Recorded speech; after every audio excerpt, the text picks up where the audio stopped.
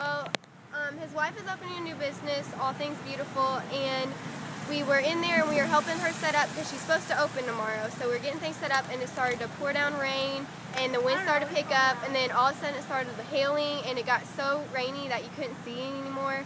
And so it went you couldn't see like past this line right over there. So, and then when it cleared up, the tree was down on my car and I freaked out and I was like, oh my gosh, it's on my car! And we had to wait for everyone to come and help. I guess you probably never had anything this devastating happen to you. No.